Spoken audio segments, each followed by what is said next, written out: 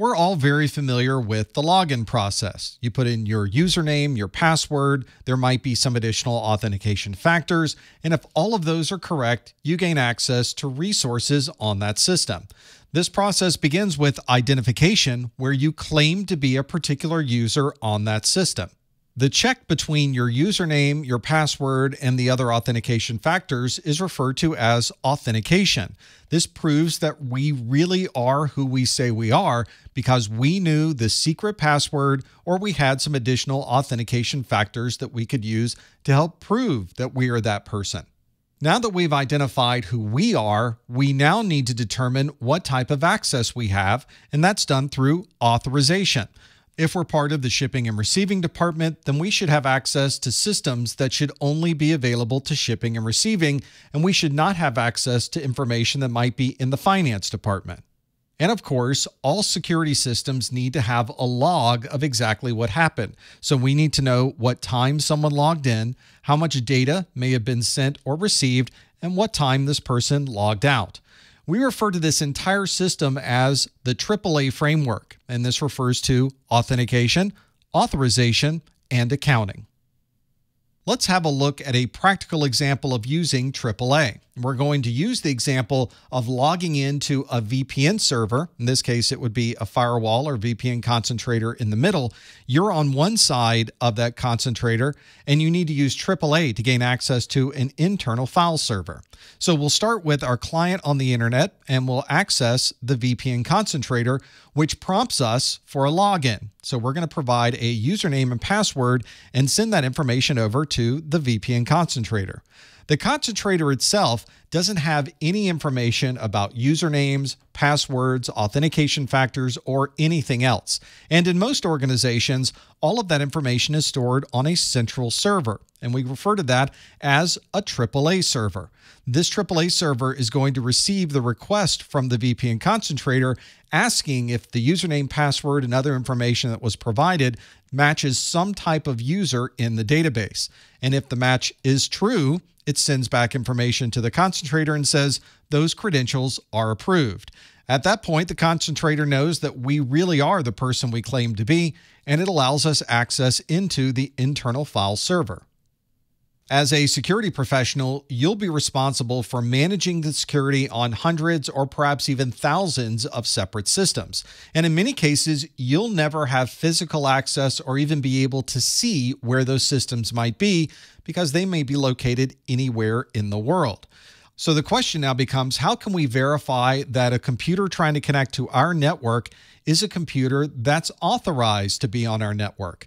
This computer by itself obviously can't type a password to prove who it might be. And in most cases, you probably wouldn't want to store a password on one of your systems out in the field anyway. So how can you really confirm that that system is allowed to be on our internal network? How do we provide that additional authentication? In many cases, we use a certificate that we put onto this device that is digitally signed, and we check that authentication during the login process. This allows anyone needing to provide that verification with a way to confirm that that really is a company-owned laptop. This could be on a VPN concentrator so that it can verify that the devices coming into the network really are company devices, or perhaps it's management software that can validate that end device that may be either on our local network or anywhere in the world. The process for creating this certificate is relatively straightforward, but the one thing that you must have in your environment is something called a certificate authority, or a CA. This is a device or software that is responsible for managing all of the certificates in our environment. On the CA itself, you would create a certificate just for that laptop. That certificate is now digitally signed by the certificate authority so that later on we can verify that it really is an original certificate from our certificate authority.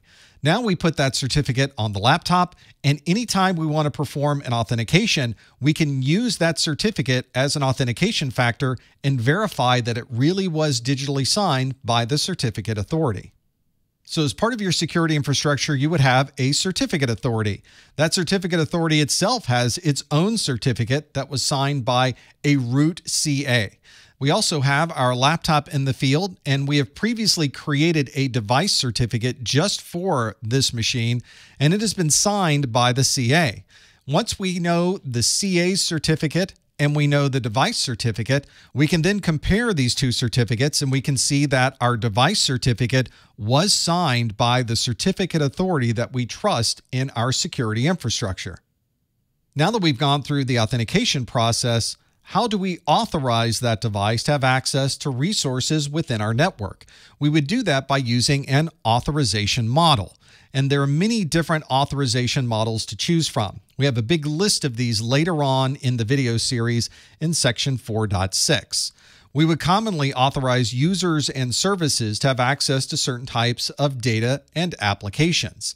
The challenge here is, how do you create this relationship in a form that's able to easily scale for tens, hundreds, or even thousands of users? In many environments, we accomplish this by taking the users and services and putting an authorization model right in the middle before you access the data and the applications. These are commonly defined by roles, organizations, attributes, and many other types of characteristics. Let's say that you had no authorization model at all. We would create a series of rights and permissions where the user has rights to access the resource. The problem is that this doesn't scale very well.